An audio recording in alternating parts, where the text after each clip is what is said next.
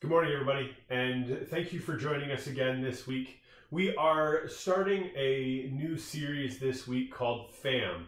We're going to be talking about what family looks like and how that intersects with our faith and changes the way that we see God and Jesus and Christianity and the relationship with the world and those around us. But before we get started, I just wanted to give you a quick disclaimer or apology.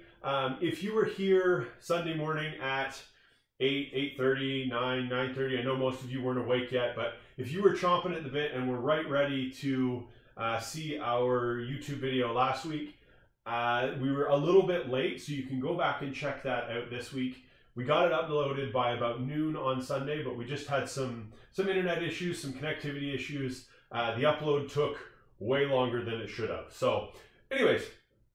We're just going to launch into this new series about family. Family is the one thing we all have in common.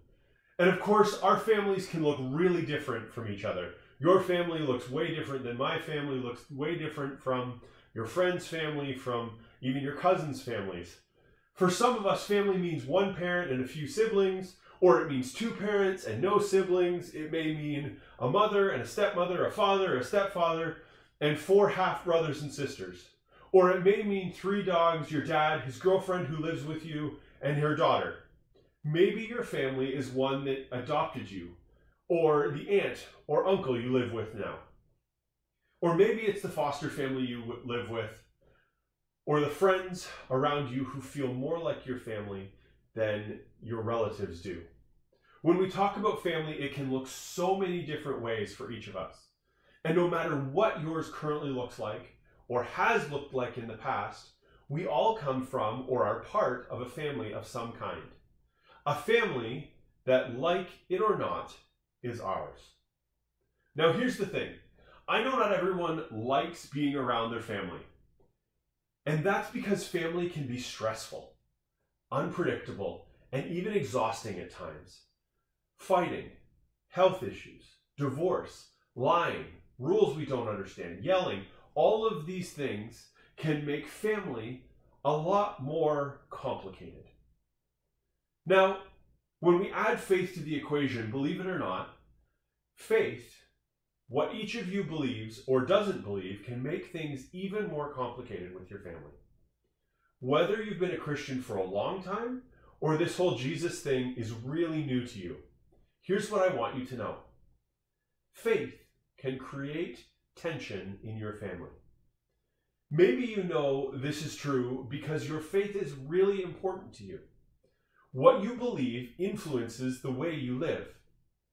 And the way you live impacts your family. And that's complicated because you have a parent or a step-parent or a sibling who doesn't see faith the same way you do. Simply put, they aren't Christians, and you are. Or maybe they are Christians, but they give you a hard time for taking it so seriously. And honestly, you're not sure if you're supposed to talk about any of this faith stuff with them at all. They believe something totally different than you. And that feels strange. It's like you're on two totally different pages. Or maybe for you, faith impacts your family in a different way. Because in your home, your mom or foster parent or grandparent who is really into this Jesus stuff. They love reading the Bible and going to church, and they think you should love it too. But if you're honest, you just aren't that interested. In fact, maybe you're here because someone in your family made you join. Maybe you're glaring at them right now through the headphones. Maybe they forced you to come because they want you to believe what they believe.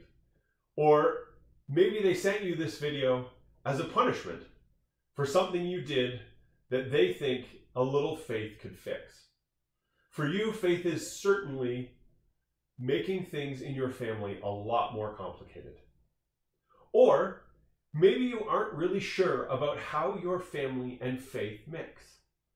Maybe you've always just said you believed because your parents believed and they told you to. But as you get older, you're not so sure what you really think.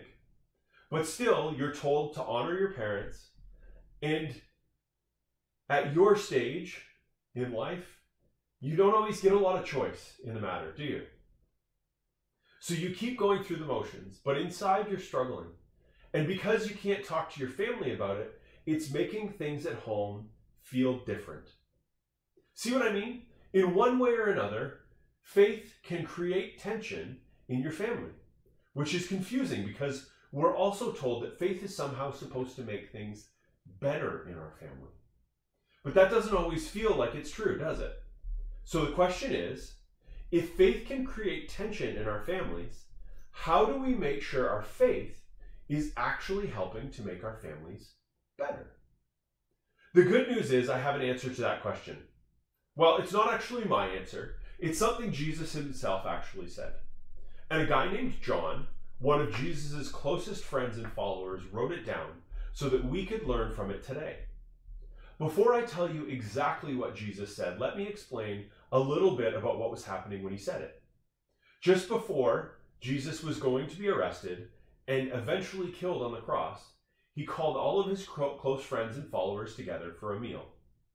Even though Jesus had warned them that he was going to die, they didn't really understand. It didn't click with them that this was going to be the last meal they shared together as a family. To them, they were just doing what they always did as a family, sitting around a table, sharing a meal, and talking about life.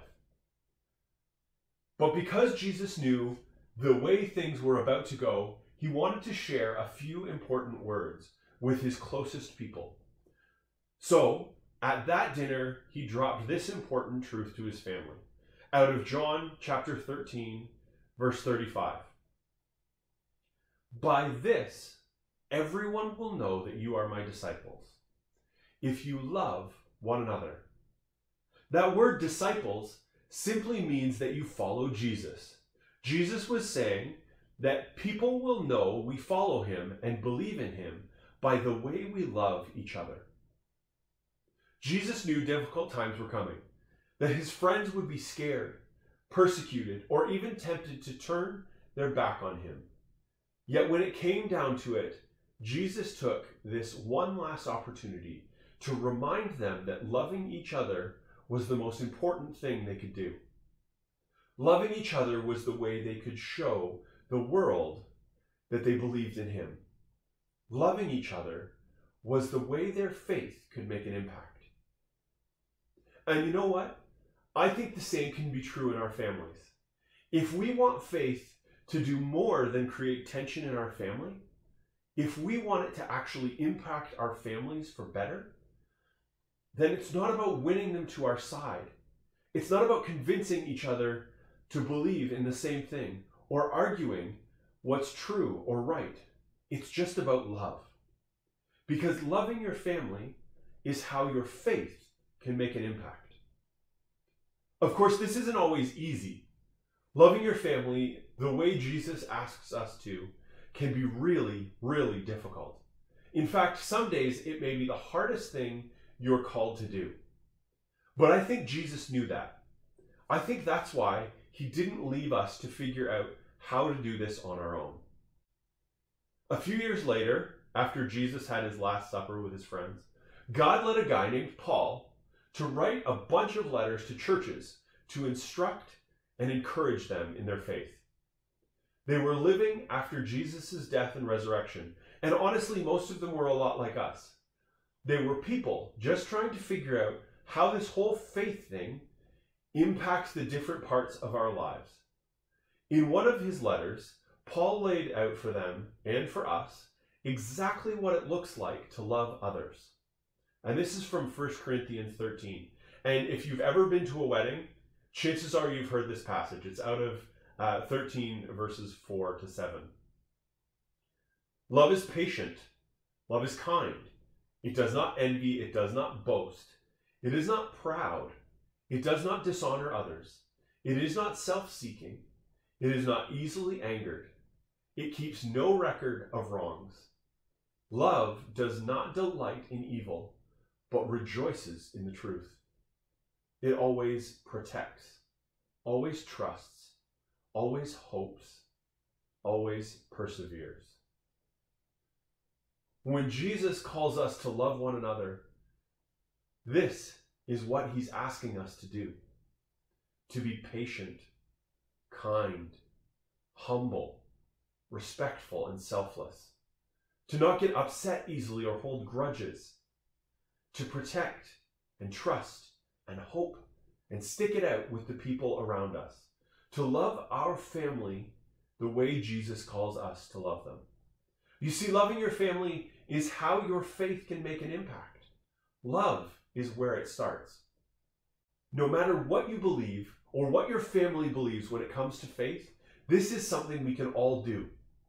We can all try to love people in our family just a little bit more.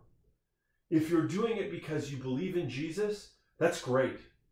But if you're not sure that you believe in Jesus, trying to love your family can still make things better. So this week, here's what I want you to think about. What does it look like to love your family? It could mean being patient and kind to the adults in your home. To not be arrogant when you talk about your beliefs with your family members who believe something different. To not be jealous of what your siblings have. Not to be rude to your mom. Not to be hot-tempered or react quickly with your dad. Whatever it is, give it a try this week. And chances are, you know this thing. You know this thing that you need to do. And to help you not get overwhelmed, start by just picking one. Pick just one of the many ways you can show love that Paul listed in his letter. Start there. Focus on that one, and you will see that love is how your faith makes our family better. Because honestly, love is what changes people. Love is what faith is all about. And even if it doesn't change them, it will change you. Remember, loving your family is how you can make an impact. Thanks, guys. Let's close in prayer. God, thank you for this reminder, this kick in the pants, this eye-opening message about loving the people we live with. I pray that you would allow us to seek you in the midst of the struggles of every day. God, sometimes it is easy to put on a face for those we see outside of the home. But when we get home, it is so much harder to have the same patience or kindness or love. God, I pray that you would bring to mind something we need to work on today for each one of us and challenge us to show your love to those in our family. We pray these things in Jesus' name. Amen. All right, guys, we will see you back here next week. And until then, have an awesome time.